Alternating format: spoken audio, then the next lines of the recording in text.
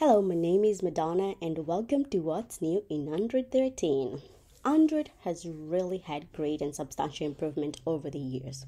The most notable improvements for me as a user and an Android engineer are the gesture tabs. Now you can customize your gestures. For instance, now I can just palm swipe to capture screenshot, which is super amazing. For developers, we now have adaptive icons. And an adaptive icon can display differently depending on individual devices' capabilities and user theming. And I remember before, I would just go and find an icon online and just try to customize it and then just have it stay on my res folder and just make it going, but it wouldn't adapt to the user theming.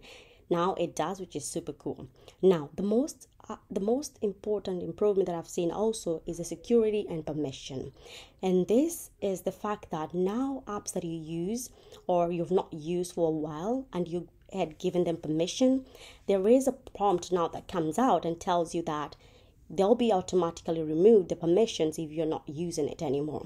Now, this one is pretty great for users because you're able to go and uninstall an app if you don't use it anymore. This is maybe you installed it a long time ago and you forgot that you had given it some permissions and you're not using it. You can remove that. Let me not forget to mention the user interface and experience, which is astonishing. And this is because you can now customize your color palette, and also your screensaver can adapt to your palette color, which is super amazing. I own a foldable, and the taskbar multi-window mode on large font is also super amazing. Not to forget also the media notification, which now has a super cool progress line, which you can see, which is a very big upgrade, I would think. And I want to just mention there is more.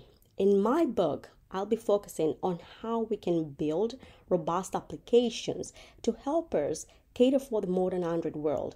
Because as you can tell, it's true through 12, Android has been improving through 11, through 12, and now 13.